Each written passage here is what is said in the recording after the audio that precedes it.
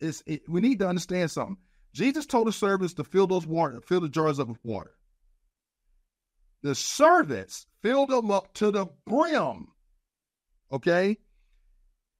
Jesus said, fill the jars up with water. The servants, check this out now, the servants went over and filled the jars up to the brim. To the brim. It's important to note that servants, okay, will do what the master tells them to do. Okay? When you got saved and baptized, you became a servant of the Lord.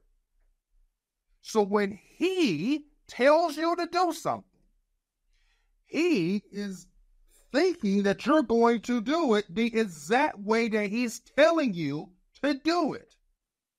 And if you do it the exact way that he's telling you to do it, you will be blessed.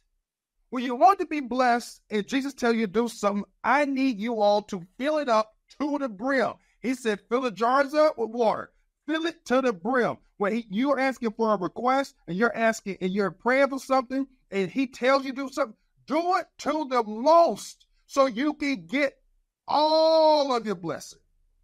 Everything that you fill it to the brim, okay? Because he can provide all.